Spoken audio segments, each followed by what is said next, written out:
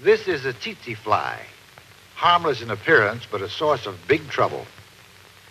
This is poison ivy, again harmless to look at, and again nothing but trouble.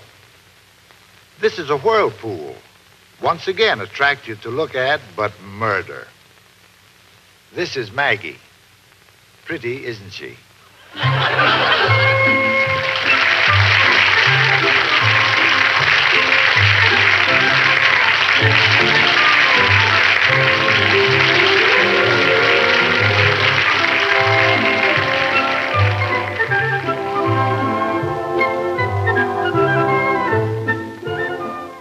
The attractive woman is my wife, Anne Bradley, one of Broadway's finest actresses and one of the world's nicest people. The man is yours truly, Mark Bradley. I won't flatter myself except to say that my wife loves me. In the theater, we are rated pretty high in the category of husband and wife acting teams. I may also look familiar to those of you who have seen the television show called Life with Father. In private life, we are known and sometimes sympathized with as the parents of Maggie. You see us now on the patio of our new home in the quiet, old-fashioned little town of Hunters Ferry, Connecticut, where we are busy making friends with our new neighbors.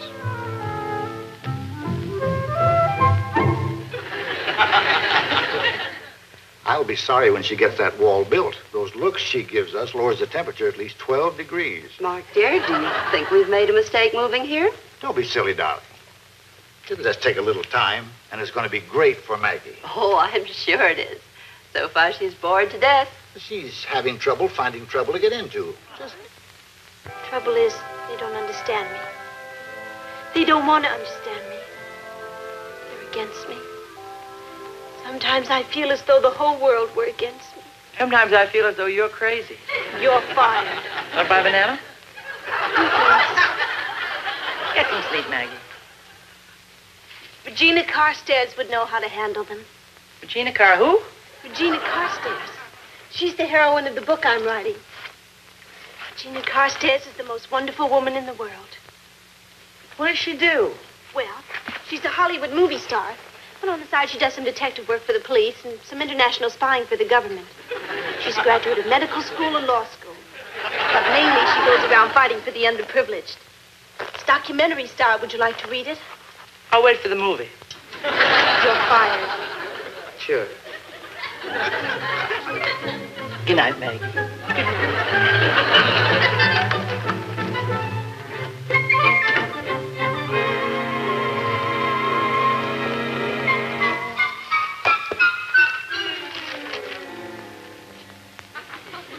Expectant hush fell over the small country courtroom of Hunters Ferry, Connecticut.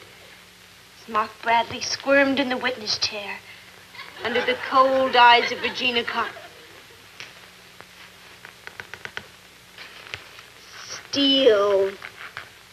Cold eyes of Regina Carstairs. Counsel for the... Gorgeous counsel for the defense. Then you admit you do not understand your daughter? No, I don't admit it. Did you forgive her?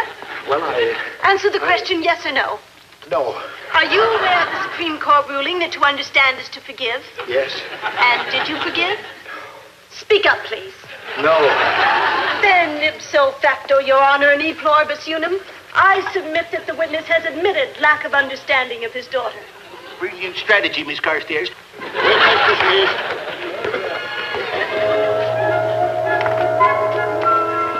You're no woman, Regina Carstairs. You are a she-devil. Never crowd your exit.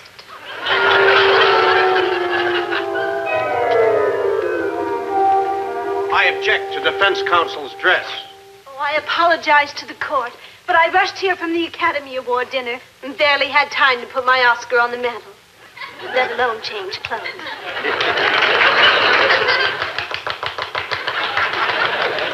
Objection overruled. Incidentally, Miss Carstairs, you were wonderful in that part. La plume de mon oncle est sur la table. That's French for, buddy, you're in big trouble. Call your next witness, prosecutor. Miss Caldwell. How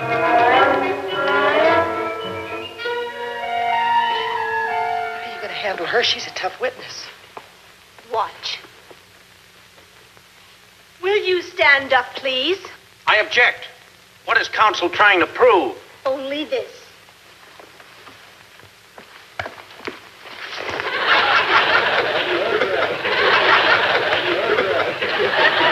Call Edgar Hoover in Washington and tell him Regina says, come and get Slippery Stanley Maxwell. Amazing. How did you know? Elementary. I got suspicious when I found a cigar butt with lipstick on it in the ladies' washroom.